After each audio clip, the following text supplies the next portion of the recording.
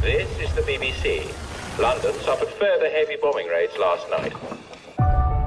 Welcome to the Ministry of Information Film Division. Mr. Buckley seems to think you're what we need. For doing what? We'll need someone to write the slop. Slop? Women's dialogue. I thought it was a secretarial post. Well, for God's sake, keep that to yourself. 30 million attend the cinema every week. Your film must show your American sisters that this is a war their husbands should be fighting. So what do you think? No screen credit? And obviously we can't pay you as much as the chaps. We must give them a character with whom they can identify. Uncle Frank, 60s, looks older. We all have a part to play in defeating him. Not this part. It's a corpse roll. He's dead before the end of Act 3. Just a dash of humour, and then further along. Excuse me. Hello. No. Oh, certainly. No, I wrote it. A lot of men are scared we won't go back into our boxes when this is over. The work's good. Very good. Between us, we'll have them weeping in the aisles.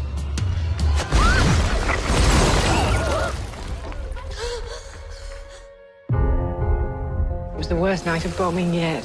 Miss, I thought you was under it. I'm sorry, I can't do this anymore. You and me, given opportunities only because young men are gone. But to turn our back on those opportunities, wouldn't that be giving death dominion over life? Girls like us, we served all those people who gave their sons to one war and now their grandsons to another.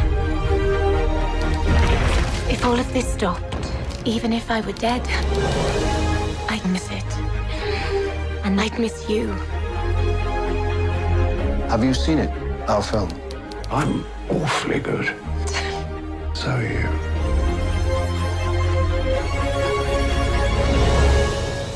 Mrs. Cole? Where is she? Could someone please get Mr. Hilliard out of Dunkirk?